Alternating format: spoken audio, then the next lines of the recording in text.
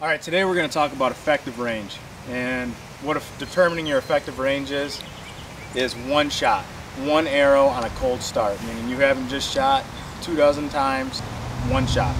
That's what you get in the woods, is one arrow. So we're going to shoot at 50 yards today. That's what I feel comfortable at, and we're going to determine if that is indeed my effective range. A lot of this comes down to ethics and being able to be disciplined and telling yourself, yeah, I am good enough at that distance, I'm proficient. Every time I shoot cold, I hit that deer, in the kill zone. And I like to use a two-dimensional lifelike target or a 3D target. It just adds a little more realism to this situation.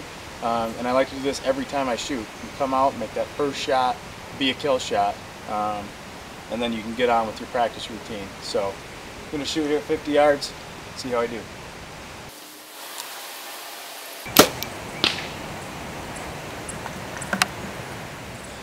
Alright, arrow looked like it found its mark.